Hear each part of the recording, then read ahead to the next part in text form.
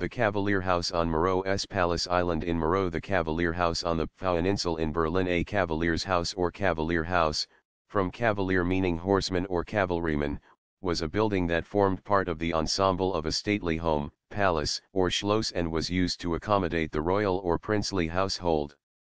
The name is derived from the original use of such buildings for accommodating cavalrymen. Later it became synonymous for the building attached to a palace or stately home that was not used by the royal family themselves, but by courtiers, high officials, couriers, or guests. In Baroque ensembles, cavalier houses and palace were frequently around a cour d'honneur and could be linked by galleries or stand entirely separate. There were no hard and fast rules, so that a cavalier house could sometimes be found in the palace park.